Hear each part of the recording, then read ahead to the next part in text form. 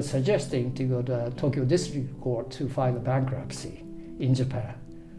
I said, but that's not what I'm hearing. They said, no, you better. And you did it? Yeah, I did it next day because I watched on TV that the Lehman employees in New York office was carrying those boxes of their own stuff. That's right. So until last minute, I never knew that Lehman goes bankrupt. To the last minute? Yes, right. Wow. Yeah. And the guy who did it is Hank Paulson. Hank Paulson was the head of investment banking when I was working for investment banking division in New York office of Goldman. So my former boss put me in the bankruptcy. Right. Yeah.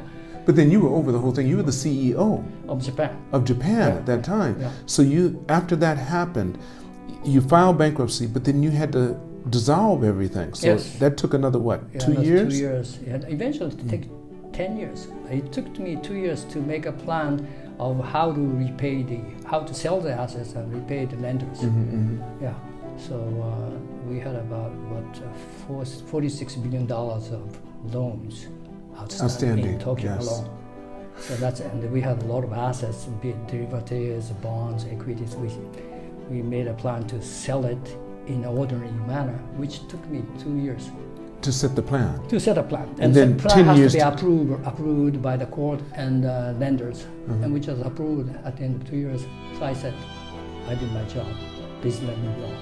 Right. But the other lawyers and accountants took care of it. So it took 10 years to dissolve everything. To dissolve everything. Right. How many of your staff stayed with you? About 30 of them. How many did you have initially first? Initially 1,500 people in Tokyo office of Lehman Brothers. So that's why I saw some of them on TV walking out with their stuff too. That's right. Roppongi, they were walking out of Roppongi with their stuff just like they were doing in New York. That's right. Yeah. Right. So you had 1,500.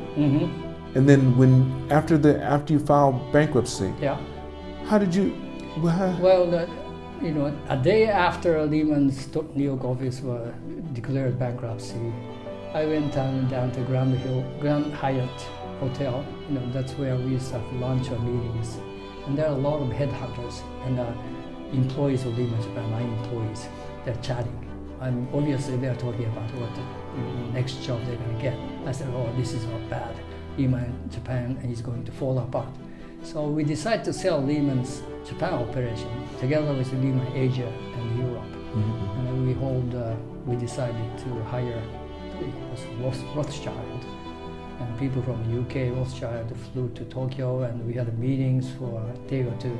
And immediately we decided to sell Lehman's franchise in Asia and Europe as soon as possible, because as the time goes by, the assets quality will go down. So after 3 or 4 days, we had an auction held in Hong Kong.